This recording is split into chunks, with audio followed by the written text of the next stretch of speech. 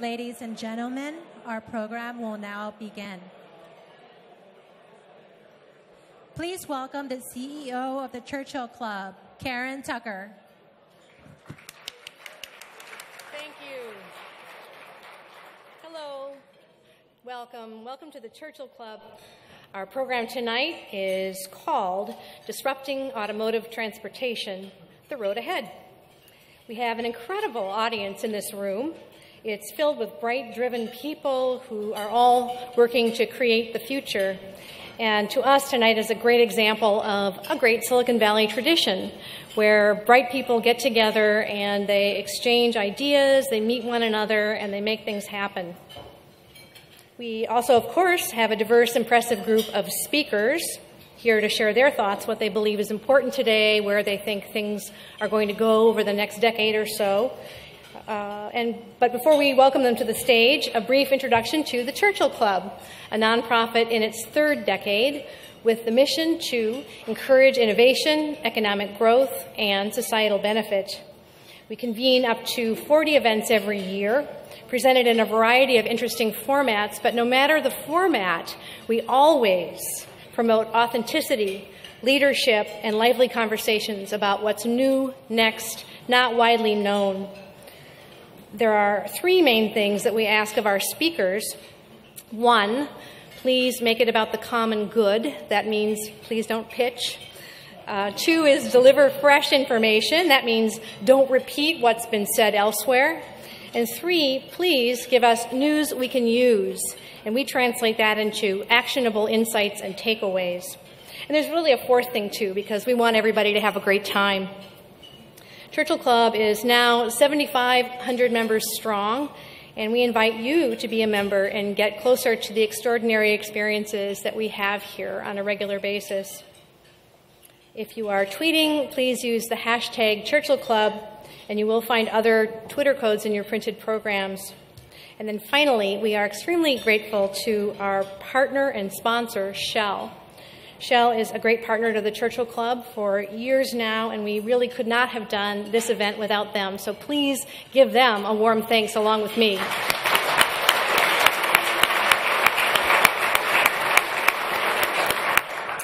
Let's now call up our speakers. Let's start with Mark Platshon of BMW iVentures, Thilo Koslowski of Gartner, Jungwirth of Mercedes-Benz R&D North America, Karl Hedrick of UC Berkeley, and our moderator, Damon Lavrinc of Jalopnik. Welcome. Thank you so much for spending your night with us tonight.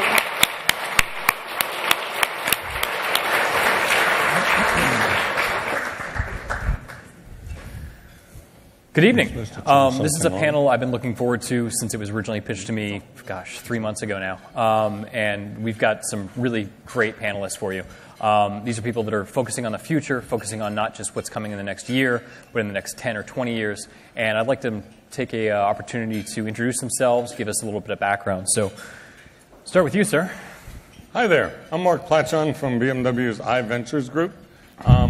When BMW was starting to work on the I-brand cars, which you've all seen marketed now, the swoopy i8 and the little i3, they also were looking sort of big picture at what's going on in the world. And if we're going to sell cars in Shanghai and Lagos and the megacities of the world, we better think about how the car fits into society. So they wanted to start, the car guys are amazing. I mean, M3 designers can design cars. But they don't know much about the ecosystem around the car or the disruptions happening in the ecosystem around the car, charging, parking, traffic, connected car, autonomous car, all that kind of stuff. So they want to start a venture group to look after sort of all that stuff that's external to the car and part of the ecosystem. And that's what our job is, and it's kind of fun. My name is Thilo Koslowski. Good evening, everyone. It's great to see a lot of familiar faces and some of you that I haven't met yet. I met a woman earlier who has no shoes. I saw that right there, so we may have to get some shoes for her. You know? But great to meet you, too. But my job at Gartner is I lead the automotive practice for Gartner. So I founded that in 1997.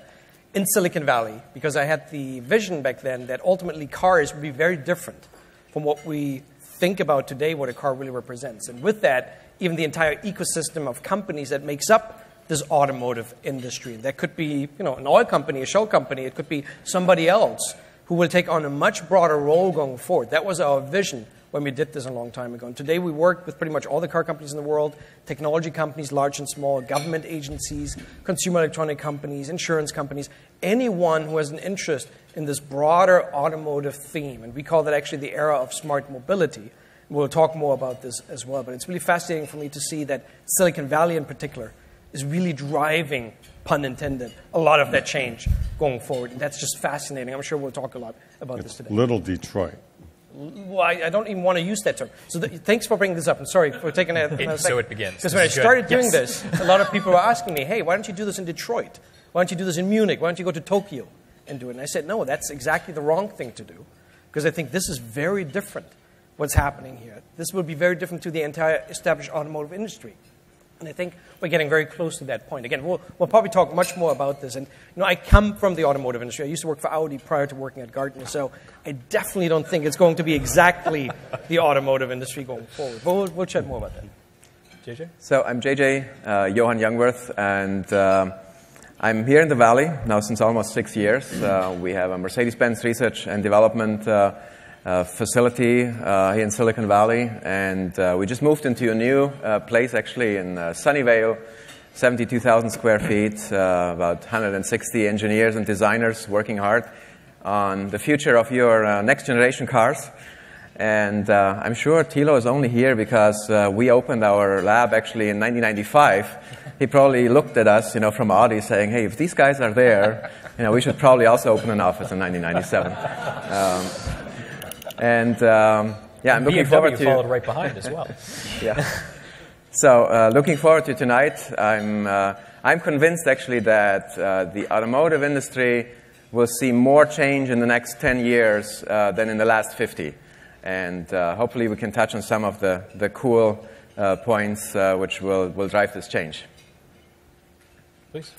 I'm Karl Hedrick from the Department of Mechanical Engineering at UC Berkeley.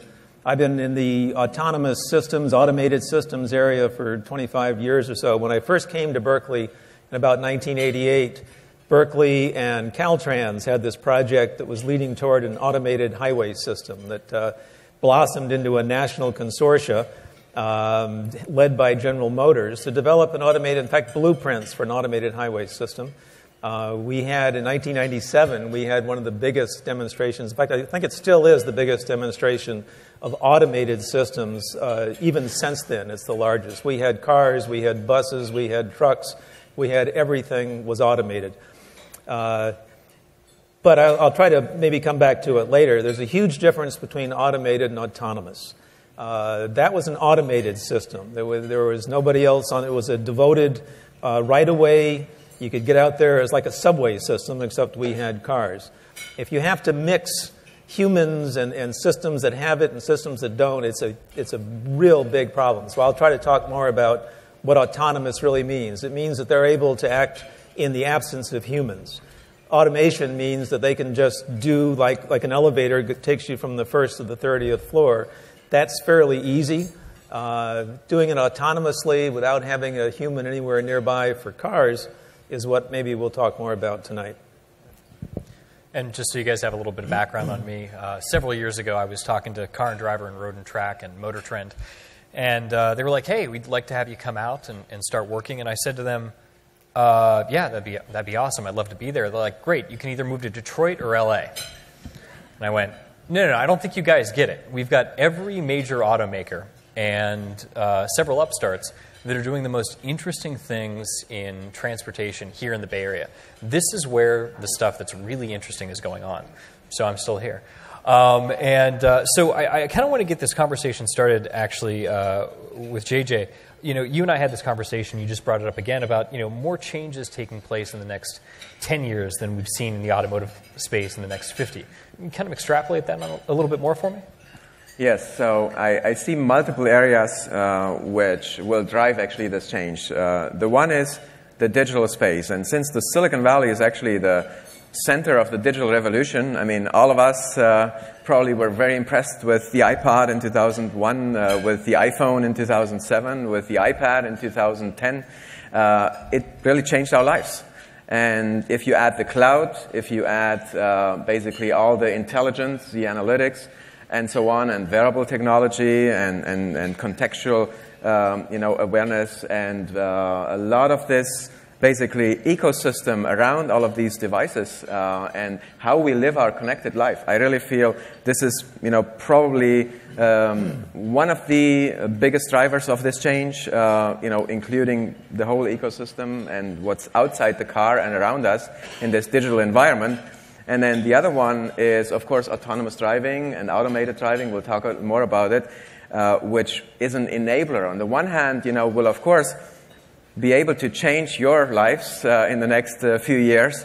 And if you want to, basically drive autonomously from A to B, or at least, starting on the highway. We started this actually last year with stop-and-go pilot on the S-Class, the E-Class, the C-Class. We tried to democratize this technology, which is actually awesome that people now, even in stop-and-go traffic, they can basically take their hands off the wheel and basically let the car do the work for them. And there are a few other drivers, but I think these are the main two. But those are the original ingredients. So when you're talking about 50 years out, what are you saying? 50 years out is very far out. So, let's reel it back to that 10-year time frame we talked about earlier. But what I see within the next 10 years is that we'll definitely have cars which drive autonomously. Within certain scenarios. We started with stop-and-go pilot, so that at least within stop-and-go traffic, you can let the car basically do the work for you. Next, we'll go to the highway. And by the end of this decade, basically by 2020, we'll have a highway pilot. So that when you get on the highway, you push the autopilot button and let the car take you all the way to the next exit where you want to drive. And on the digital side, of course, it's already here today. It's just about integration. It's about, partnering with these giants here from Silicon Valley with Apple and Google to bring in CarPlay and Android solutions and so on to, enable people to continue their digital lifestyle in the car and not have to think about, I need to finish this now because I'm getting into the car, and basically my life stops as I'm getting into the car. And this is actually a quote from one of the digital natives. We asked how they think about cars today and what they are expecting from us. Well, and that actually blends in well with what I wanted to talk to with Thilo, is the fact that you're very fond of saying the car is the ultimate mobile device. But it's kind of lagging behind with the devices in our pockets, and this has been discussed for years. There's a massive discrepancy between an automaker that puts out takes 4, 5, 6 years to develop a vehicle, and what we've kind of grown accustomed to when it comes to our digital devices, where we upgrade every year, every 2 years. That discrepancy's been there for a while. Do we see that changing anytime soon? So, and before I jump into this one, I want to just build on what JJ was talking about, because I'm actually even more aggressive. So JJ said the next 20 years will provide more change than the last 50 years. I actually say the next 20 years will provide more change to the industry than the last century did. Because I actually think what's going to happen is that the business model will be challenged in the automotive industry. The idea of owning a car and selling a car and making the money at the point of sale, I think, will change. And there's a good scenario and there's a bad scenario to this. Answering your question, so yeah, I've been using this term, the car becoming the ultimate mobile device for probably 8 years now. And if you think about it, for automotive engineers, that's sometimes something they don't like me to say, because it's more than a device to an engineer. It's a car. It's complicated, has wheels, has to function in all kinds of temperatures. But at the end of the day, most consumers see it more as a device. It provides them some value, and hopefully it will do what we call digital lifestyle convergence. It allows you to continue with all the information needs that you have. But to Damon's point, the problem is this disconnect. Long product development cycles in the car versus what you do on a consumer device, which might be updated every 6 months. Now, I actually come to the point over the last couple of months that just updating a consumer device every 6 months doesn't necessarily mean it's getting better, right? So that's something else we have to keep in mind. I think that's kind of slowing down on its own. But of course, the car has to keep up. But I take a different point of view on this. I do believe that the automotive industry will figure out how to make this right going forward. And I actually believe it's not only the coolest, the ultimate mobile device, it's going to be the coolest mobile device in about 15 years from now. Because that's the good scenario. If the automotive industry does everything right that we're talking about here, then hopefully that will become the most immersive, most fun experience that you can have, consuming content, creating content while you're driving or being driven inside of an automobile. Because I have all that real estate in front of me. I can have the coolest projection modes. I can have all kinds of touch surfaces that I can actually interact with that you can't do on a mobile device. And that is the greatest opportunity from my point of view for the automotive industry. So I do believe we'll figure this one out. And you see companies like Audi working on this, where you can update modules over time to keep the car fresh to some extent from a content perspective. I don't buy the argument anymore that I've heard for over 15 years in the industry, which is almost 20 years now, which is, we can't do this. It's too complicated. It has to be automotive grade. A lot of the stuff has to be automotive grade in the car, but not my little screen inside the vehicle that connects me to the outside world. There are other ways of how to do this right. But I do believe that the auto industry will crack the code on this. And again, I think all of you will actually see that the car will become cooler than even the best tablet that's out there today. And that's the opportunity for the automotive industry to recapture interest from younger consumers that today are just disconnected from automobiles. Let's face it. So, autonomous vehicles, we might as well just jump into it now because everybody's champing at the bit to talk about it anyway. A lot in the news recently, particularly obviously with Google's foray into it. We've seen the Volkswagen Group working on these projects for the better part of a decade now. And then just today, which I thought was really interesting, a company based out of here released a $10,000 upgrade. Basically, mount this big sensor onto your car. Computer in the back, actuators on the steering wheel, acceleration and brake, and you more or less have a semi-autonomous vehicle for 10 grand. I don't think I'd buy it yet. I've been talking to the CEO today. He's not convincing me very well. But I actually want to kind of go back with Karl here for a second. Can you kind of give us an understanding of kind of the evolution of how these systems have come to fruition in the last, say, 20 years? Well, I think when we were doing the automated highway system, we had to develop a lot of the subsystems ourselves. I think today, 95% of these subsystems are in the car. The Mercedes S-Class has all of the capability. So in terms of automation, we're there. I think of autonomy, which is the big step we need to debate. I can see 3 levels of autonomy. I can see one level that I call the engaged pilot, like in an aircraft. You have all these subsystems, autopilots, and the pilot has to stay awake. He has to use his sensors. He has to take over. He may even take over without being asked. And so I think the technology is there to do that today. I can see it being on the market within a year. There has to be some legislation and legality and that sort of thing done. The second level, I think, of autonomy is the disengaged pilot who can sit and read his newspaper, he can check his email, he can watch a movie, but he has to be on call. And as I understand it, there's a United Nations rules that's floating around. I understand that Germany and Europe is very supportive of this, which says that the driver can take his hands off the wheel as long as he is willing and able to take over at any point. And so that's the second level where the driver is there reading a paper, but he can spring into action. If the system gets in a situation that it doesn't quite understand, it says, hey, human, wake up, let's go. So the beer cooler can't be next to him, basically. Right, that's right. I understand, yeah. And I think the third level is the absent pilot, where you don't even need a human in the car. I can send the car to pick up my kid at school, and then it'll bring him back to me. That's a big leap for me. That's the leap that requires, I would say that my first level can be ready next year. The second level of the disengaged pilot, maybe 5 years. I think the absent pilot is going to be 15, 20 years before it's developed. But I think all the subsystems are ready to go with most of the manufacturers. Well, and I think this is something that, there's been a lot of things written about it, but the larger societal implications of this really haven't been addressed very much. We hear, we have 33,000 people die every year. This is going to eliminate that. Even just basic vehicle-to-vehicle communications could put a really big dent in that. But Mark, I'd like you to chime in here, just because of the fact that there's such a broad amount of implications with this. Yeah. Both from just normal commuters coming in from suburbs to even how we're going to reshape our cities in the future.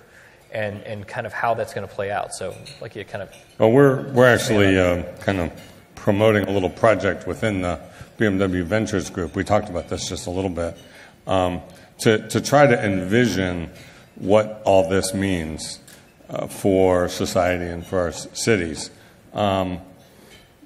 Let's see, a few examples. $200 billion a year is what the U.S. drivers spend just on car insurance. What a useless waste of money.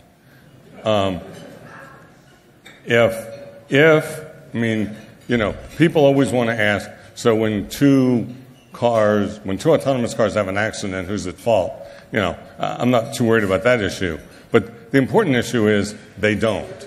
The safety aspects of autonomous driving are going to become pretty evident.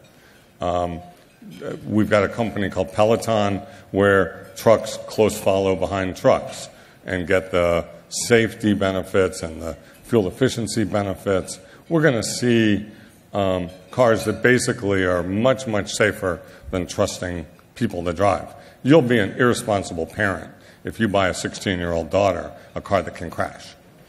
You just won't. So the question is, if you free up, if the insurance industry, instead of being a $200 billion industry, which is based on loss rates, only becomes a $20 billion industry, we have 90% of the accidents don't happen. What do you do with $190 billion to remake streets, mass transit, to pay for the costs of all this autonomy? That's just one example. I was talking to somebody the other day who said, well, let's think about Uber. I met my first person who traded in a 5 Series and said, I'm not buying another car, I'm going to use Uber. It's cheaper. That's not a great thing to hear, but we're hearing it more and more in the cities. But he said, I'm going to go the next step. I'm going to convert my garage into an Airbnb. And not just make money by not having a car. I'm going to turn my garage. And so imagine there's approximately 75 million garages. Imagine how many student apartments or low-income dwellings that creates. It's a pretty amazing change. Particularly in San Francisco, where I don't think anybody can really afford to live there anymore. Right. Yeah. So you start to take apart, freeing up parking, 500 million parking spaces in the United States, the land area of New Jersey. Maybe that's a good use of New Jersey, but that's we don't need all that. So there's some pretty, when you really start to chase the money and chase the space and change the insurance and change behavior, you really start to see society could change in pretty fundamental ways. Well, and just to kind of just to pull you in a little bit more here, we hear a lot of talk about mobility, right? And it's just it's just a bandied around word. It describes so many different things. How are we describing mobility today? What's your idea of mobility in, say, the next year and the next 10 years? A lot of the focus on mobility or mobility management has been to try to reduce traffic. But that's sort of gone the wrong direction. People want to be where they want to be. They want to get there without sitting in a 3-hour traffic jam or taking any risks of safety and all that. So I think we're actually going to have more transit, more mobility, more convenience in getting around, and suppressing traffic is the wrong direction. It's smoothing it so it can get through. Autonomous cars increase the capacity of a road dramatically, and if you strip away the need for parking, cars are used 5% of the time. If you use your car an hour a day out of 24 hours, that's 4%. If you make autonomous cars and they even have a duty cycle of 50%, they run around for 12 hours doing something useful, and then they sit and rest and charge and get fixed the other 12 hours. You don't need as many cars. Now, my BMW guys don't want to hear that, but it's going to happen. Well, but I think it's interesting. We've got a gentleman that used to work with Audi. Another gentleman's working with BMW. Another gentleman works for Mercedes-Benz. And in all of these cases, these are all luxury brands here in the U.S. It's a little bit different in Europe, but these are luxury brands in the U.S. With all of these technologies, and I think cruise control or ABS, analog braking system would be a prime example. It debuts and then it eventually filters down to the rest of us peons, right? We finally get access to this technology. There's still this massive divide when it comes to even some of these basic autonomous vehicle systems when I'm talking about adaptive cruise control and that kind of thing. Are we going to start seeing this stuff come down to the consumer level quicker now? The pace of innovation, the pace of the development of these electronics has gotten so much quicker? Yes, I'm fully convinced as we basically took down the technology, including the stereo vision camera and so on, from an S-Class to the E-Class to the C-Class.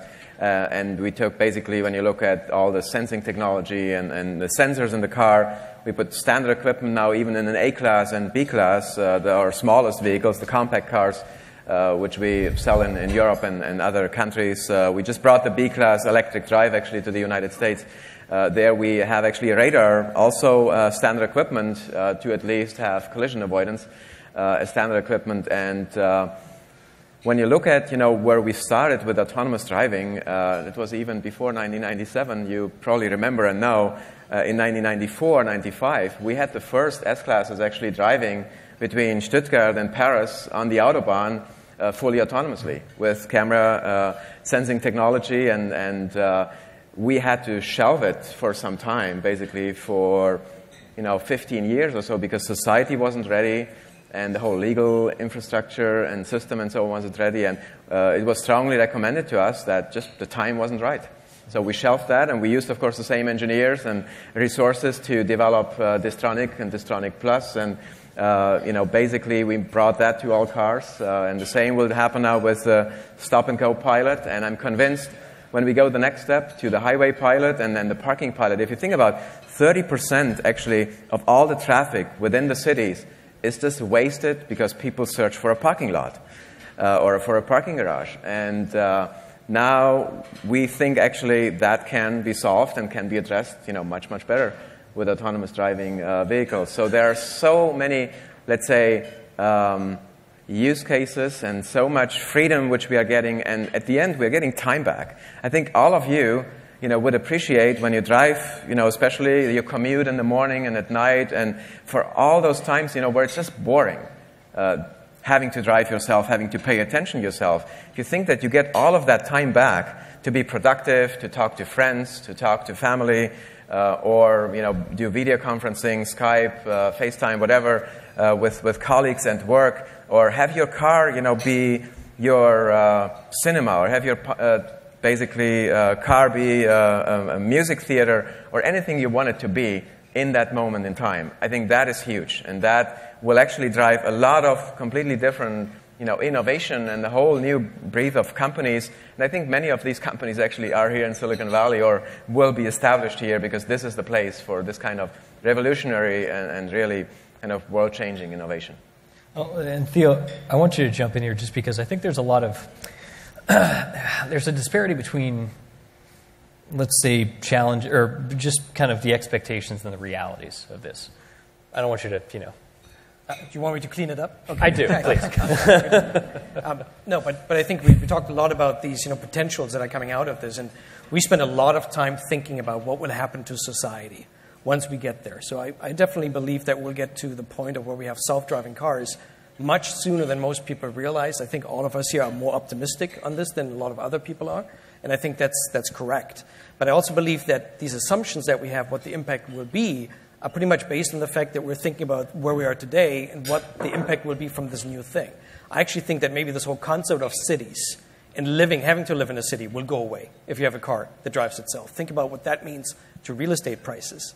If all of a sudden I don't have to be in San Francisco because I can actually be somewhere else and the car drives me up there and I can be productive during this time. So there's some really fundamental challenges and impacts that could actually really kind of tear apart that fabric that we take for granted today and how we assume things will continue to move in one direction.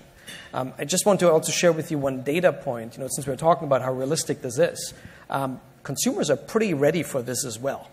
And it's not just premium car buyers. As a matter of fact, you could argue it's actually going to be the ones that buy volume brand vehicles that might more be interested in this. So let's do a poll. Let's see who's ready. Before we get there, right? Because I just want to make that point, because if you think about it, if I buy a BMW or Mercedes BMW or something else, I probably are somebody who wants to get a nice car and also for the driving characteristics that come with that car. If I have to push a button to have the car go in autonomous mode, maybe I will be forced to push the button because the government tells me to do it. It might not be up to me anymore going forward. I lose that appeal, right? And it might be those consumers that really are looking more for means of transportation that are more open to actually push the button and get it in any of their cars, even smaller vehicles and lesser brands or volume brands. So Nissan is working on a lot of stuff. Volvo is kind of a premium brand in between a volume brand, is working on a lot of stuff, and a lot of other car companies. But we found that 39% of all U.S. vehicle owners, from a study that we just did in the United States, say they want some form of autonomous driving in their car. 39%. And mind you, those people have not experienced a self-driving car. Right? So once they experience it, they might actually be even more interested in this. It means, though, also that 60% aren't quite there yet. And the majority of people that aren't quite there yet say they're not there yet because they don't trust necessarily the computer, or they don't want to lose control to a machine. And that's my concern, too. Not that I have an issue with computers and that they think they go haywire and crazy on me, but I want to be the one who decides when I want to do human driving or autonomous driving. And I'm just concerned that once we get to that point of where the technology is sophisticated enough, the government or the insurance companies will tell us, no, you are going to drive in autonomous mode. This is going to be great. This is terrible. I'm not looking forward to this. The places where you can actually go and shift a car and drive a car and start an engine and drive on the track are going to be a huge growth industry. Because you can't do it on the road anymore. See, I like to still do it on the road. So, and I think there's some of you out there that like to do that too. But point well taken. So for those of us that actually like cars, like to drive cars just for fun, and I think there are a lot of them actually here in the audience, I honestly tell those folks, go and get the dream car now. Because in 10, 15 years, it might be a very different future where you can just decide whenever you want to drive that car. Because keep in mind, at the end of the day, we have a privilege to own a driver license. It's not your right. It's a privilege. And that privilege might be redefined going forward by governments. And I can tell you I'm having some discussions with governments around the world that are beginning to look into this. The Vienna Convention, that mandates all of the rules in terms of how you actually drive and operate a vehicle, is looking into how they change their laws in order to enable driverless vehicles at some point in between self-driving cars. So we're getting to that point. It is pretty real. Consumers are ready. I think the technology is ready. And I think we'll even figure out the legislative aspects of this. So I think it's going to happen. And the elephant in the room isn't in the room. Because guess which car company just hired BMW's top autonomous car guy? Tesla. Well, that's one of the companies. Right? I mean, let's keep in mind, everybody is working on this. I don't think I want to call out anybody in particular. No, but Daimon has done a great job Cadillac, demonstrating some of these capabilities, right? And that actually kind of parlays nicely into something. What are we looking at as far as kind of the economics and implications of this? I think there's been a lot of fear-mongering when it comes to, taxi drivers are going to be totally out of business, and we're going to be concerned about roadway development and that kind of thing. You've been following this for years. What do you think are the biggest red flags in this area from an economic implication point of view? Yeah, economics is not really my strong suit. But there are things you guys have considered, obviously, over the years, right? Yeah, it's clear, just like in all forms of automation. This is what hit the automotive industry when robotics entered the manufacturing workplace. There's a shift in the skill. And taxi cab drivers might be out of a job. I hadn't really thought of that. But if Uber can come around and pick you up without the driver there, hopefully it'll be a shift, not the elimination of all jobs, but a shift to more skilled jobs. But I don't have too much to say besides that. Mark, do you want to jump in here? I spend, when I'm not doing BMW stuff, I look at other areas that are being disrupted, and education is being disrupted, and they're starting to teach coding literally in elementary school and high school almost as another language. We got a lot of people we need to retrain to be coders. Companies like CodeHS and stuff the world's changing. We need coders. not taxi drivers.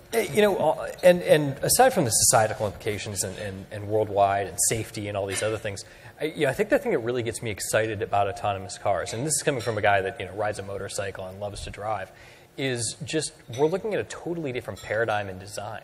Right? We can rethink. And what we were promised when electric vehicles came out was, look, get a battery mount underneath, 4 wheels. We can do whatever we want with the interior to a certain extent. And what have we seen? We've seen the same car designs that we've seen for the last 100 years.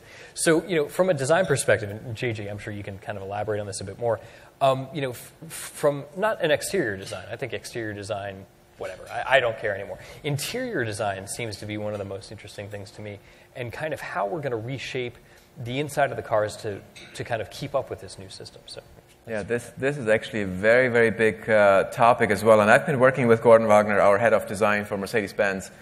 And we established actually about 2 years ago an advanced user experience design studio here in Silicon Valley, in our Silicon Valley R&D center. And in the meantime, actually, the whole digital design, if you look at all the digital real estate in an S-Class, which has a full digital cockpit with the two 12.3-inch displays, now we added a head-up display, and all of this basically combined with the ambient lighting, with the scent, and all of that, it creates an experience, and it all needs to be basically designed and engineered, and basically user experience design is becoming as important as interior design and exterior design. So for 127 years, basically, we focused on exterior design and interior design only, but now we need new skills. And we are actually hiring, and we have been continuously hiring since about 2 years ago, user interface designers, user experience designers, and they actually come out of universities with a completely different mindset, with a completely different, skill set. They have been maybe designing, gaming consoles or web interfaces or, basically other digital user experiences in the past. But this is a totally new environment, and it's not something that's taught in schools. Yeah. The automotive grade, kind of large buttons, easy, muscle memory, that kind of thing. Yeah. It's a totally different device than, say, your iPod or a smartphone. So how are they able to keep up with these kind of designs? Actually, I think you need the baseline, in order to do digital design, to do software design. But as Steve Jobs already put it, basically design is not just how it looks; it's also how it works. And in my opinion, it's the right thing and the right decision, at least for us, for Mercedes-Benz, to have this user experience design studio here in Silicon Valley.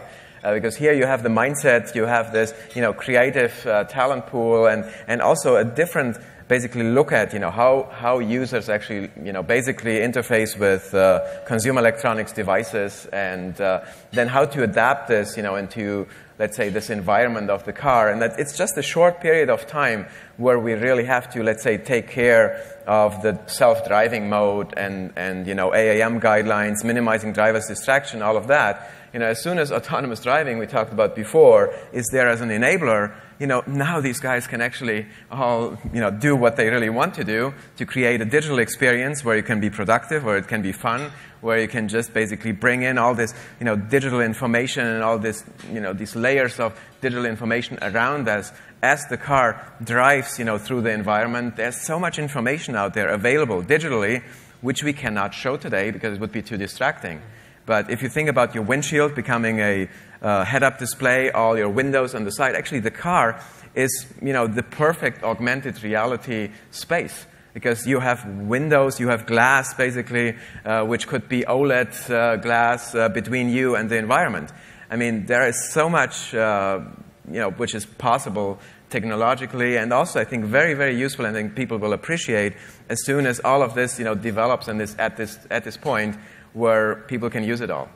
But we're doing it all backwards, I'm going to argue, because you do the same thing we do, which is all the newest, coolest, highest tech stuff comes in at the top of the line, at the S-Class or the 7 Series, and we measure how do the customers, who average 60 years old for those, react to it. Now, actually, then it trickles down to the millennials who buy a 1 Series or a 3 Series, a few years later. Actually, instead, we got to go introduce the high-tech, crazy, advanced, expensive stuff at the bottom. No, that paradigm's already shifted because I was going to say you're going to bring up CLA, I'm assuming, right? Yeah, exactly. Please. I mean, in 2012, we changed this around. When we introduced our, iPhone integration, which was the world's first integration based on a smartphone, where the smartphone was the heart of the solution. Basically, with OpenGL and high-end graphics and the GPU and the CPU, basically your iPhone driving your experience in the car. So all the pixels on, the digital screen in the car, everything, this whole experience with social media and places and so on, your whole digital life in the car was all driven from the smartphone. And we introduced that in the A-Class first at Geneva Auto Show, and then B-Class, CLA, now GLA. So we really went the other way because we felt all of this is really important, especially for the millennials and especially for those customers which come in from the bottom. So I think in this regards, maybe we realized that this is important a little bit quicker than BMW. Let me say one thing. You asked me to sort of give some historical context to things, and I was thinking in the 1970s, General Motors had a project they called Project Trilby.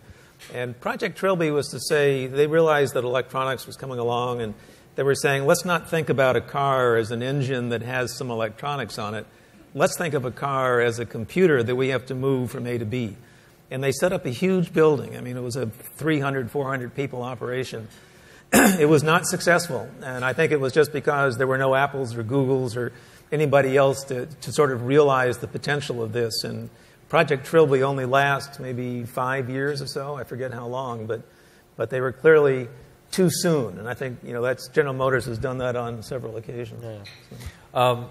Getting back to interior design, I think we've gone from knobs, or I should say we've gone from switches to knobs, buttons. Now we got touch screens. I know you had a hand in developing one of the first, funding one of the first at least. So what's going to be the next great paradigm shift for interaction?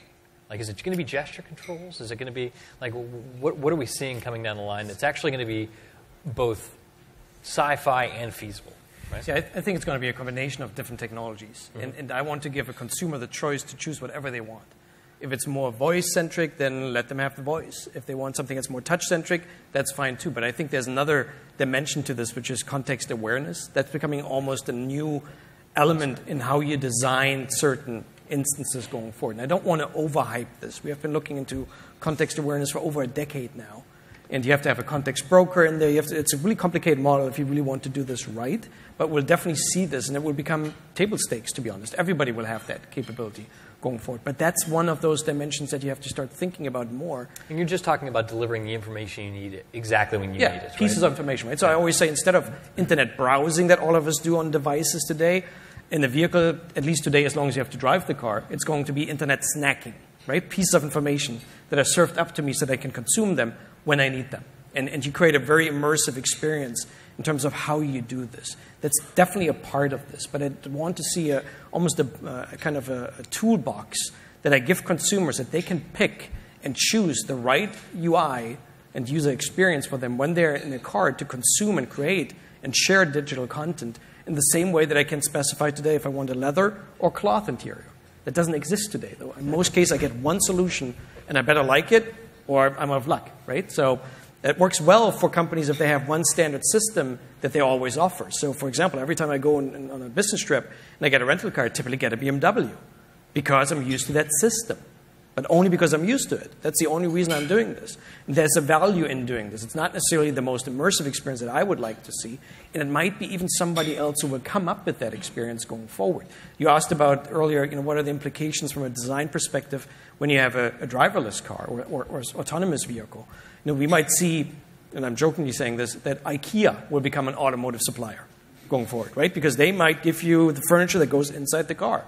If I don't have to worry about the steering wheel. Maybe you get in addition to a spare wheel, you have a spare steering wheel going forward that you have to pop out, and put in there if something goes wrong in the system, right? So you might see all kinds of weird scenarios going forward. But I honestly believe it might be even different companies that will actually address how you create very compelling user interfaces. I hope, going back again to that hope that I have for the automotive industry, that the car companies will lead with that stuff going forward. But it might be somebody else, at least for the majority of companies. I'm just shuddering to think about building my own car interior. That sounds awful with those little Allen wrenches. Oh, God. We were talking about contextual information earlier, and I live off of Google Now, right? So when I was due here this evening at 5:30, my phone pinged me and said, hey, you got to leave in 15 minutes, which was my indication to get in the shower and get the hell out the door.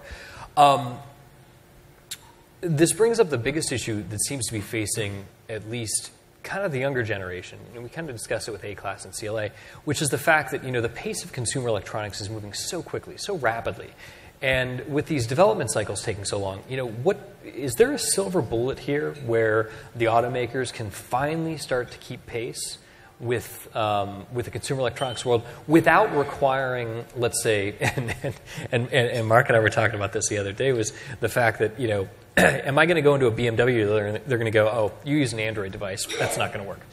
You have to use iOS, right? So are we at this point now where we can finally break out some of the infotainment portions, which I hate that word, but the infotainment side from the normal vehicle development? Yes, in my opinion, definitely. I mean, in 2012, there was no other solution and standard out there to enable you to bring in your smartphone and to just work. It was just Bluetooth and it was just basically the very basic use cases. But we had to develop our own solution at that time. But now, 2014, I'm actually very happy to see that Apple basically is launching CarPlay, and it will just work in all of these cars out there which support CarPlay. And with that, we have already a big step towards decoupling these cycles. So as long as we ensure on the vehicle OEM side, and this is working in premium vehicles as well as in mass market vehicles, basically all brands which open their interfaces and their displays to interact with and allow the CarPlay data and user experience to come up on their screens. And it works with touchscreen, it works with knobs or command controllers in our case. And that's a big step forward. And we'll be seeing something similar from Google this week in a couple of days. Just wanted to mention OAA announcement in January at CES. And that's definitely a big step in the right direction, including MirrorLink, and you see Microsoft activity in this regard. So there will be at least 3 standards. But are automakers willing to cede control? That's the major thing that I keep hearing over and over and over again, is the fact that you want to maintain branding. You want to maintain all these things. So we actually see this very differently. I mean, if you are an Apple customer or you are an Android customer and you are in this ecosystem, let's take CarPlay because it's there today. If you are an iOS or iPhone user and you want to continue that experience in the vehicle, feel free to do so in a Mercedes. We appreciate that, and we actually think we should let the customer, continue their connected life and meet them where meet the customers where they are. And if they are used to, let's say, the UI and the music application, for example, from iPhone, including iTunes Radio and so on, and even the icons are the same, and how you search your music and so on, and then with Siri. So that means that experience as it is, on the mobile device, on the smartphone, outside the car, it just continues seamlessly. And if you have done a search in your Apple Maps and you enter your car, it's just there. You don't have to do it again. Well, we all expect it to just work now, and it just hasn't happened yet. So basically, that's just a matter of a few months, for the solutions to be available. But that's definitely very important. Now, to the contextual awareness, I just wanted to add one comment, because I think many of us, got used to our cars now having all the sensors, for, let's say, rain sensors for your wiper control, or light sensors to have your lights turn on automatically at night or when you drive into a tunnel and so on. So we automated already so many, let's say, actions which, you had to do manually before. And with this contextual awareness and with basically bringing in machine learning into the car, which is really big in the Valley too, and I think it's going to be a big, let's say, technology and enabler to help us solve some of these problems and automate even more. If you think about, maybe not here in Silicon Valley, but in most other regions of the US or Europe where you have winters, actually from November until February, March, maybe April, whenever you get into the car, you have to turn on your seat heating manually. And if you drive 5 times per day, 5 times per day, you push the seat heating button. This is crazy. you shouldn't have to do this. The car should just learn this as you get into the car. The car recognizes you, and it recognizes, the environmental data. It knows basically your temperature settings. It knows, your seat heating, whether you like it on position 2 or 3. And as long as all this contextual information and the contextual data is the same, it can just automate basically a lot of this, of these, very little, action, and it amounts to a lot of distraction even today. And if you take this further, if you think about, you get to your car, the car already knows where you want to drive. The car knows what music you want to listen to. The car knows what temperature settings you like, your ambient lighting settings, your seat heating and steering wheel heating and armrest heating and all of that. And if you think that all of this can be automated, and not just in your own car, but when you take a rental car, you will probably take brand X because that's where my profile is set up, and this car recognizes me and sets everything up the exact same way I want it. You will likely take that brand, and when you take your next car, you will likely stick to that brand. I think it will drive customer retention actually with a brand, because it's going to be difficult to just change ecosystems. I mean, if you think about, if you have all your photos in iPhoto, if you have all your music in iTunes, and so on, in this ecosystem, it's going to be hard to switch ecosystems. I think a similar thing will happen in the automotive industry. Maybe if I can just add to this, similar to how JJ talked about this, I think what you will see before we even get to autonomous cars is going to be that we'll get to self-aware cars, which is exactly what JJ described. Cars in the future will know what happens inside the vehicle and outside it, and based on this can automate a lot of things for you. So that's another term probably that you will hear more about. That's what we call self-aware vehicles. But to your point about, when will we figure out this disconnect between consumer electronics and infotainment, I definitely think, too, that we'll figure this out. It's just a question of time. To me, actually, infotainment almost is done as a category. I'm not worried about that anymore. And I do believe that ultimately a lot of the content from an infotainment perspective will be owned by the big ecosystem companies out there. Google and Apple will have this week more announcements. If there's a single car company out there that believes they can actually own the navigation space going forward, boy, you're going to be in for a surprise, because that is done. That part is completely done. And there will be other categories that will be occupied and owned by others. That means, though, that if the automotive industry wants to really lead with this, and I would even challenge what you said, Damon, it's not about like catching up to the consumer electronic industry. I actually want the auto industry to leapfrog this and be faster than the consumer electronic industry. Why not? If the computer companies can get into the car, why can't the automotive companies go outside of the car? And I think there's real opportunity to do that. But I think that you will see the car companies then having to focus on those things that they really are good at and that don't necessarily occupy that infotainment piece. That means mobility innovations going forward, and really starting to think of how you can leverage the engineering expertise, the manufacturing expertise, for outside of the automotive applicable areas. And I think we're just barely scratching the surface. That's when we get to what I call the Internet of Cars, which is, of course, part of the Internet of Things. But I foresee, at least for some car companies, a much bigger role than just on the infotainment side. That's done.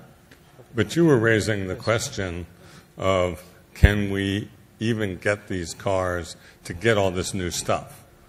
I mean, with very few exceptions, we have very few cars that can even update over the air. One. Thank you. When I adopted that as I'm sort of the sand in the oyster at BMW.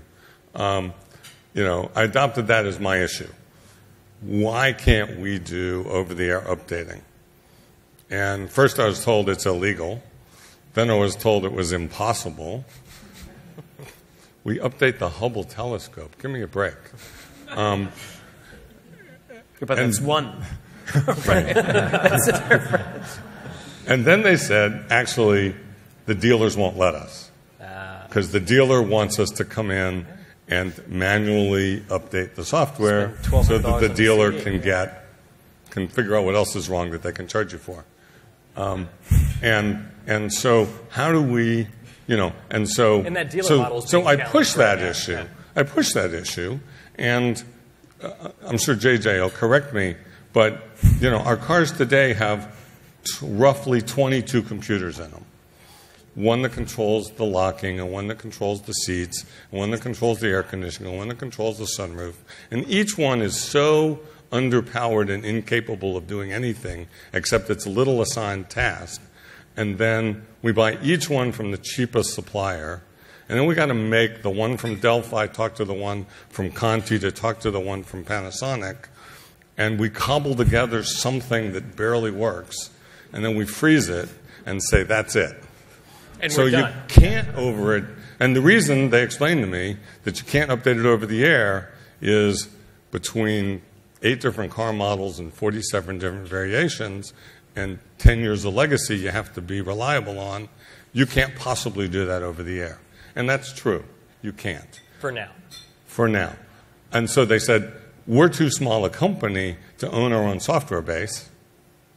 So we have to get all these black boxes with their own secret codes in them and then make them talk to each other. I said, but Tesla has their own software base. Yeah, but they don't have legacy. Which could be, which I'm going to say is A, a really good place to shoot to Q&A. But B, that's the blank slate, right? That's really what we're talking about. But everybody's working on that, right? So you're right. I mean, it's frustrating, but everybody's working on software updates. And again, even consumers like the idea because nobody wants to go for a little, tweak that they have to make to go to the dealership and have to put up with all the other stuff that goes along with that. But in the defense of the dealers, and I'm not defending them a whole lot, but in defense of the dealers, let me tell you, if there's a problem on your car, you're happy if you can actually drop it off and get it fixed, right? Because it's one totally different story if you have 100,000 million cars on the road that all of a sudden have to be actually transported to someone. That's a hassle too. But that's as far as I defend dealers at that point. But to the point of what we do with technology, you would see all the car companies do this stuff, and it's complicated. This is new stuff for the industry, and you will never always be able to update everything remotely. And it's probably again a good thing because once we have IP addressable cars, which we're going to get to once we have fewer components and modules in the vehicle, there's some security issues with that too. There's some safety issues. This isn't trivial stuff. And I'm sure that none of you guys would like to have the convenience of over-the-air software updates with the risk that something could actually be hacked into, right? So that's something else that you have to keep in mind because at the end of the day, that's a physical device that drives you at a very high speed that can kill you. So that's a very different dimension than some other device that we all are used to. Shall we? We'd like to open up to audience questions right now. We've got a few people running around with mics, so thanks for getting the lights up. So you talk about leapfrogging some of the activity that's going on in Silicon Valley. Maybe it's not quite a leapfrog, but Apple has introduced a fitness interface to the phone as the car, looking towards maybe understanding the biometrics of the people in the car and being able to say, I'm driving you to the hospital because you are going to have a heart attack in 3 minutes. Yeah. Is that yes. Is that happening. there? It's actually happening, right? So car companies are working with universities on this to actually see how the seat that you're sitting in, or even cameras looking at you, plus anything that you touch, can become sensors that actually measure your health state, even your awareness state, for that matter, right? So people with diabetes, for example, could be driven to a place where they can eat something or get whatever they need, insulin, and they're definitely already there's work on the way to do this going forward, and that's quite frankly where I see the opportunity for the car, that it becomes that ultimate mobile device that actually takes care of me. In the same way that a car takes care of me today if I get into an accident, which hopefully none of us will ever get into, with airbags and all of the other stuff. It's not really far-fetched, right, to think about that the car then does even more like this. But I want to even go beyond the vehicle. Why don't car companies become home security companies going forward? Because, again, they take care of me. They provide security inside the car. The car for many people is like the 5th, 6th bedroom, right? So why not extend that outside of the car to something else, other assets, other environments that we live in? I think that's where some opportunities are coming from, too. There's a great little company just came out of stealth in San Francisco called Vigo that makes a little sensor.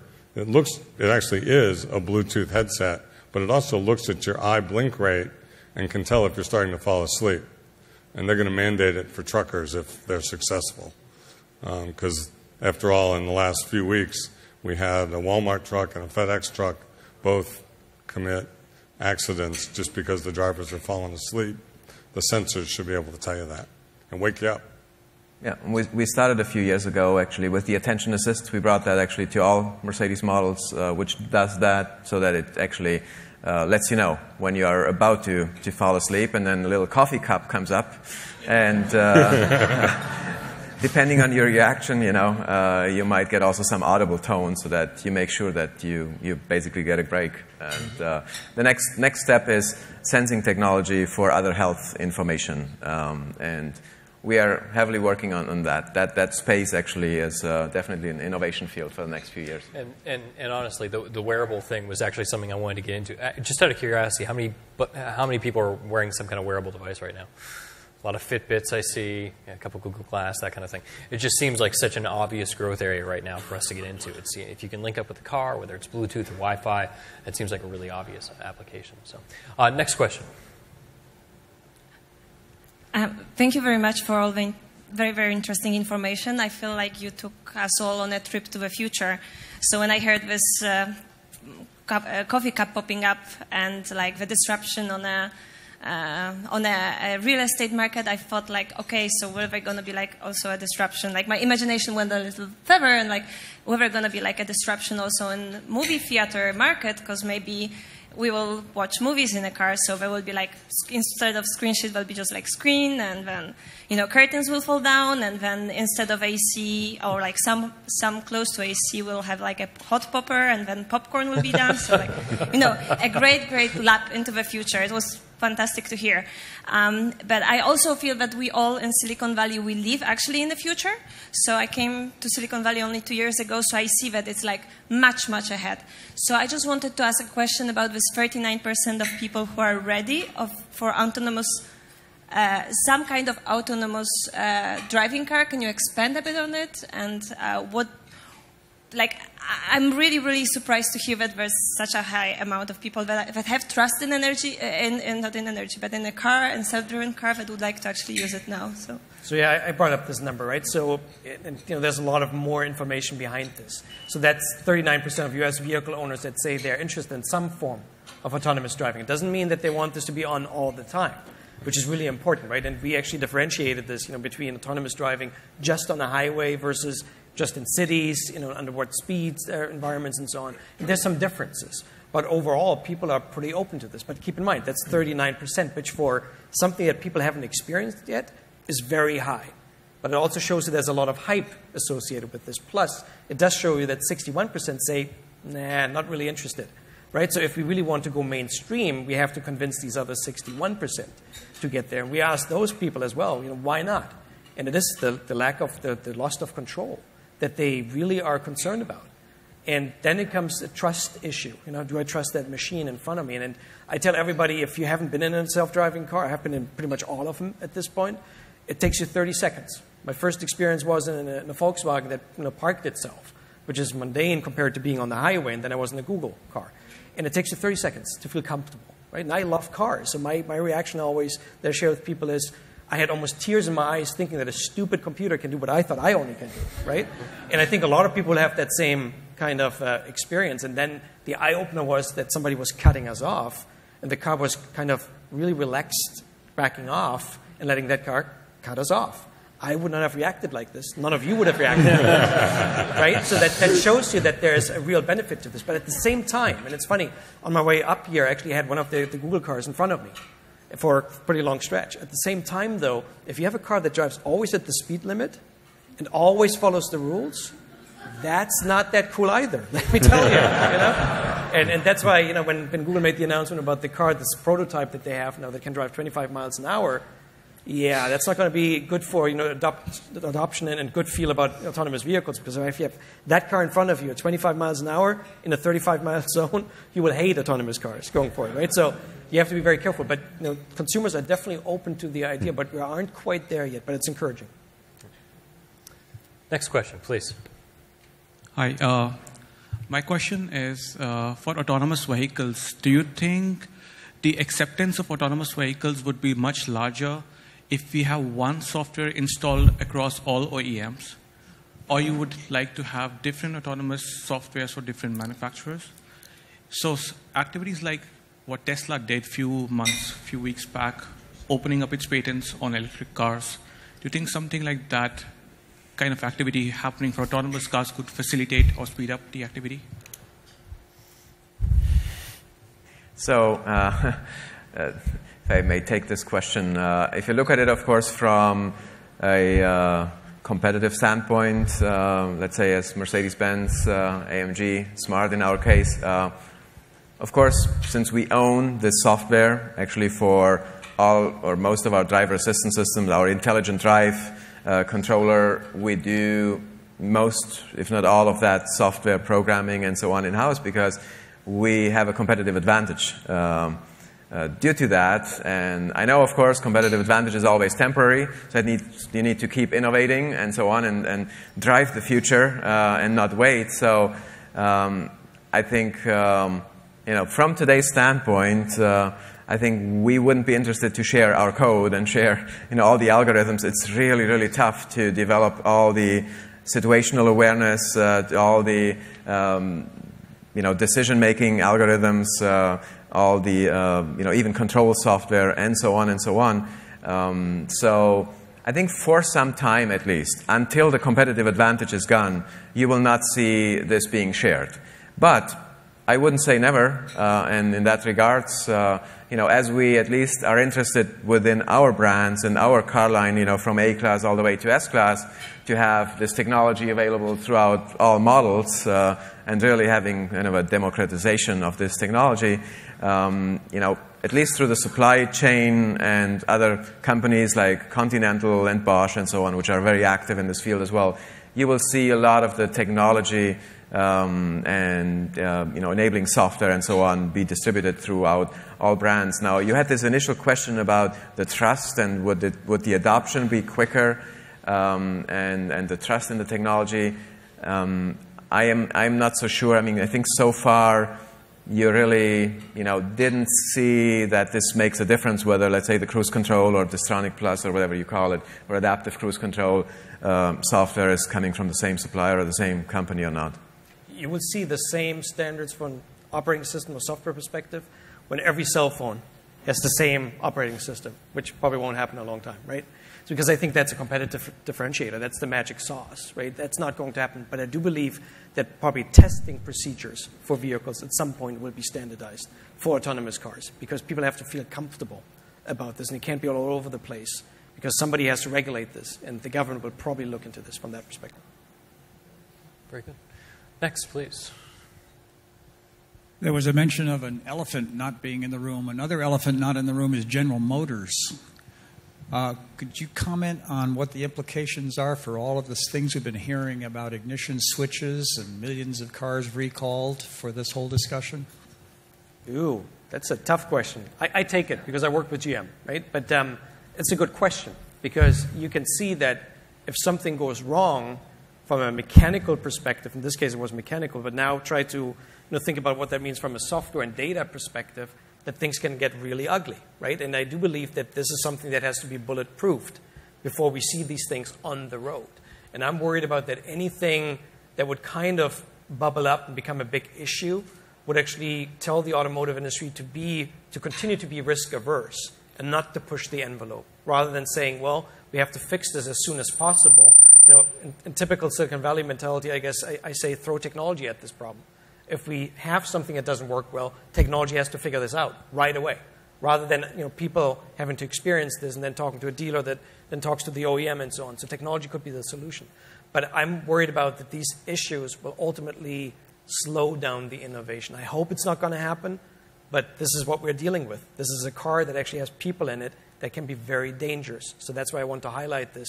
Over-the-air software updates is one example. We'll see this, but we have to be very careful how we do this stuff because lives are attached to this stuff. Next, please.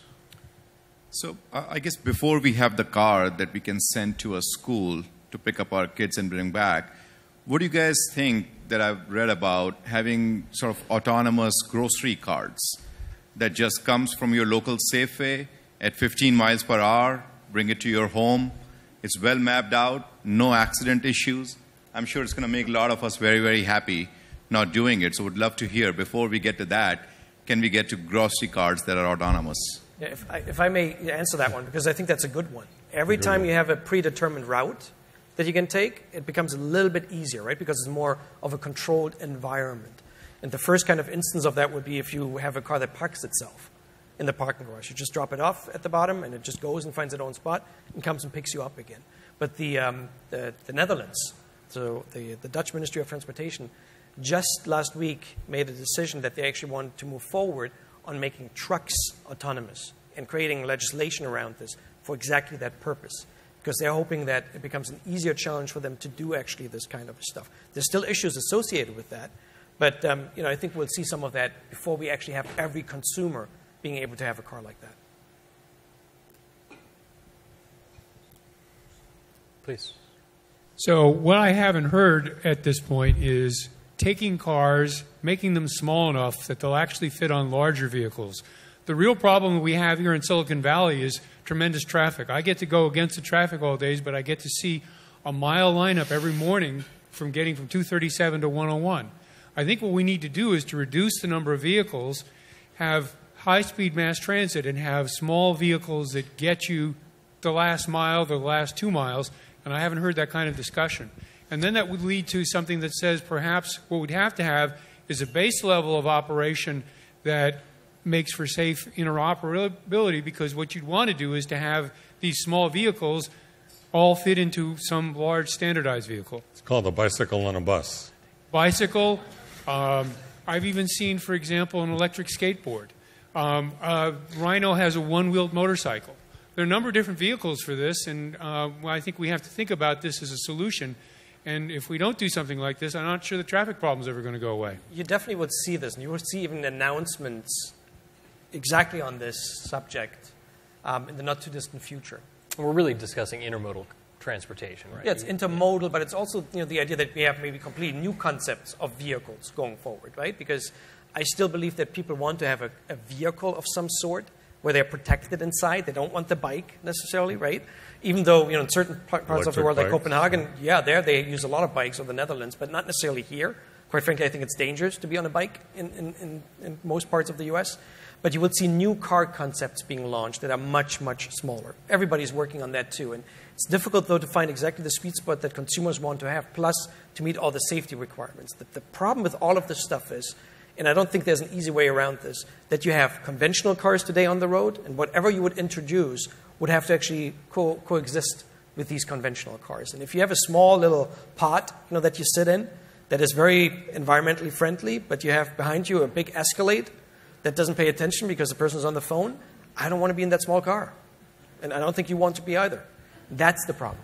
But I would add one thing, and I agree with you in terms of the missing public transportation. I think this is especially the case here in the U.S. And I think what we need to see in general, actually, in the U.S., we only have one mega city, which is New York. All of these other major metropolitan areas, like Boston, Miami, Chicago, San Francisco, LA, and so on, are all mega suburbs. So people actually don't live in the cities. And our society and technology group, they look at this actually and study this, and we can see by zip code all the growth and where it happens. It's all in the suburbs. So that's where actually all the growth happens, and just very, very minor growth around the city centers or so. So that means the car is, still king in the United States, and if we think about adding another 20 million or so on population until 2030, it's a market of France or the UK. And I think it's a good thing for the automotive industry, but also mainly because public transportation isn't solved, and I don't see it being solved in the next 20 years. So people need actually a car to go to the grocery store, to go shopping, to bring their kids to school and back, and so on. And likely you will see, let's say, within the basically the car space, that autonomous driving and having cars then driving themselves and bringing people from A to B, or doing certain let's say, or taking care of certain to-dos, so to speak. But there is actually one study out which shows that there will be fewer cars needed eventually when autonomous driving vehicles actually would be fully out there in the market, because a car can actually drive you to work, and then in the meantime can take care of maybe bringing the kids to school and your wife to some other place, or spouse, or and so on and so on. So in total we will see a reduction in vehicles, and there have been even some percentages out there based on some studies and simulation. So I think actually you would see fewer cars being owned by us, but you will actually see more cars on the road at a given time. I actually believe that going forward, all these technologies that we talk about will make it even more difficult for public transportation. I think public transportation will become even less relevant because these cars will allow you to get wherever you are in your own little environment because the technology enables you to do that. That's what we actually tell governments too. Yeah, we participated in a big survey of what mode of transportation would people want to use for given kinds of trips. And the questions were, would you use a bike, an electric bike, a motorcycle, a car, a train, a bus? And there was, and there was other. And the interesting thing was more and more people are writing other, meaning I'm not going to do those errands at all. I'm going to have it delivered to me. And the pizza, you don't go pick it up, it gets delivered. The dry cleaning, you don't go pick it up, it gets delivered. You don't go to the grocery store and do the shopping, as you said, it gets delivered. So the winner is Amazon, not, Minus the drones. Or FedEx or UPS or whoever. Next, please. Hi, over here. With the electric car, the internal combustion engine and all the innovation that's happened with the internal combustion engine in the last 50 years just kind of gets tossed out the window all of a sudden. And now you have the self-driving car, and then Google's the name that gets mentioned all the time. So what does the car company 20 years from now look like, and what are the skill sets that a car company is going to have? Yes. So if I may, actually car companies become mobility companies. I'm convinced that we become mobility providers. Maybe we don't sell cars in 20 years from now. Maybe actually we sell mobility and say, here are 20,000 miles per year, 60,000 miles per year, and then you decide how to use these miles on a vehicle type A or B or C, and whether you do a combination of car sharing and auto mobility or the car driving autonomously, or there will be still the model to purchase or lease a vehicle, but I think in general we are all moving towards becoming a mobility company or mobility companies. And we just announced in Geneva, actually just a few months ago, our new mobility brands. In our case, it's Mercedes Me. You could also say Mercedes Me as a verb. We have 5 sub-brands with Mercedes Connect Me, Mercedes Move Me, Mercedes Assist Me, Mercedes Inspire Me, or Mercedes Finance Me. And all of this is basically around the car. And thinking about, all of these, let's say, services around mobility. And in my opinion, that's very key for the success and even, for the future existence of the automotive companies to move into this direction. And that's exactly why you also see other companies getting interested in this, right? Because at that point, once you become a mobility solution provider, which I agree, that's where this is all going, you don't necessarily have to own a factory to make cars. And that's where it gets a little bit dicey for the traditional automotive companies versus who else will come next. I think we've got time for 2 more questions. So I have a quick question. And the question is very simple. I really like how my cell phones evolved in the last 10 years. But the bottleneck on the cell phone is the battery right now. I used to use my first smartphone probably for 2 days. Now I can use it maybe for 4 hours, 8 hours. So I wanted to ask you about the battery and battery application in the automotive industry. And there are basically 3 prongs: cost, safety, and range anxiety. So maybe you can comment on that. Oh, you need a phone with an internal combustion engine that you can just refuel. Yeah? That's the solution right there. Yeah. Because we all know batteries don't last, right? But I think that's a tough one to answer quickly. I think in a car, again, you actually have a lot of benefits compared to the experience that you have on your mobile device, because I don't have those limitations. If I take power, for example, to be connected to the outside world on your phone, yeah, after a day you have to recharge this. In a car, I don't really have to worry about this because I have no power issues because I have an internal combustion engine that also powers a lot of the electronics in the car. So that's one of the benefits. But I would like to add one thing, though, because it is definitely an important topic, and there are still a lot of, let's say, investments in fuel cell technology as a big alternative to get rid of the whole range anxiety, because it has huge range, and it feels very natural when you refuel in 3 minutes the same way as you do today to top up your vehicle. And Of course, we are working, in general, I think, as an industry on still continuing to evolve and develop new chemistry and technology of the future for the batteries or for the battery electric vehicle. But at the same time, we are focusing on plug-in hybrids and we are focusing on fuel cell. And we will see. I think, in 5 to 10 years, a lot will happen in this space too. And you might see maybe the battery electric vehicle be more, let's say, a city vehicle, which you really, basically drive in the local communities and doing kind of the city driving, and then you have a second car for all your longer distance driving and so on, which might be an internal combustion engine combined with a battery and so on, kind of like a plug-in hybrid, or it might be a fuel cell in the future. So we'll see a lot more investments and innovation in this space as well, very similar to what we have talked about in the digital and autonomous space. I'm not ready to say we need to leave the battery behind. We're seeing 6, 7, 8% per year improvement in battery energy capacity. There's 130 companies working on energy storage in California alone. A whole bunch of those are working on advanced chemistry or technologies that reduce the cost of making batteries or packs together with better battery management systems.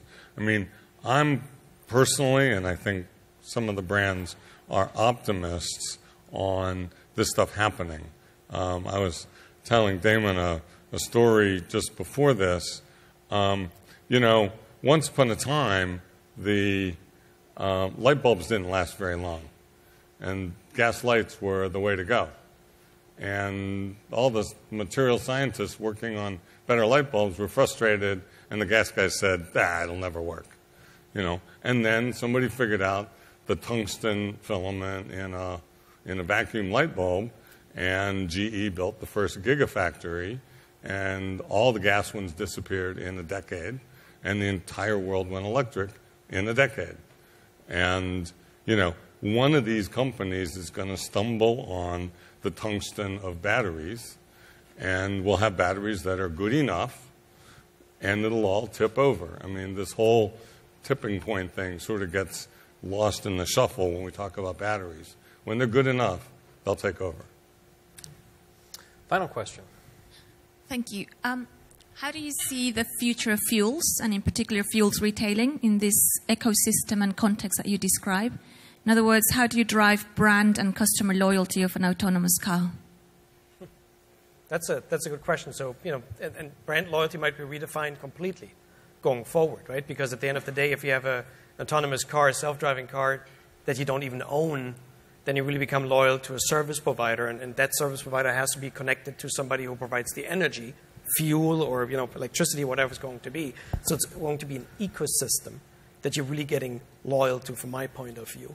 Even if you don't understand all of these pieces as an average consumer, what makes up that ecosystem. But you will trust somebody to actually manage that ecosystem for you. And that, to me, is part of what a mobility solution provider has to look like going forward. That could be even that an energy company is a big part of this. Maybe the energy company is going to be that ecosystem owner going forward. But that's where I would like to see way more risk-taking creativity by companies to say, yes, we want to move into that direction. Because if you don't, somebody else will. I would like to add one point. I think actually as a premium OEM, we have a great chance in this regards to actually deliver a premium experience. If you think that, let's say, a premium autonomous driving vehicle can become your movie theater, your music hall, your workplace, everything you want it to be in that moment. And if you think about it, this scenario I described before, that you get into the car knows you, it greets you by name, it creates this space, from ambient lighting to your favorite radio station to everything you like, from, climate control all the way to everything else. And this is really, let's say, tied to a brand. This comes back to this interior design and the user experience design. I think we have a great chance that actually customers will still be tied and loyal very much to a brand, because a certain brand, gives them this experience, and we build up a profile over time so that you only get this experience actually when you stick to that brand, even when you basically take a rental car or your next decision for a new vehicle comes up. or teleportation happens and we're all out of work. That's right. That's fine. Anyway, thank you, gentlemen, very much. I really appreciate it. Thank you.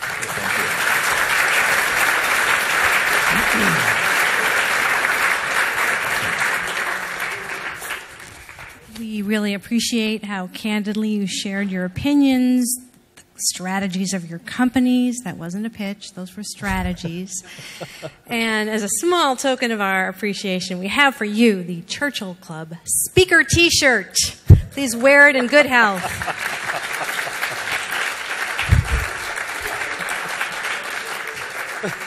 Thank you. A video recording of this program should be available within the next 48 hours, hopefully 24, on the Churchill Club YouTube channel. And if you don't know already, most of the programs that we do are available for viewing there. And thanks again to Shell very much. You have been a wonderful audience. Thank you. Have a great night. Thank you, Karen.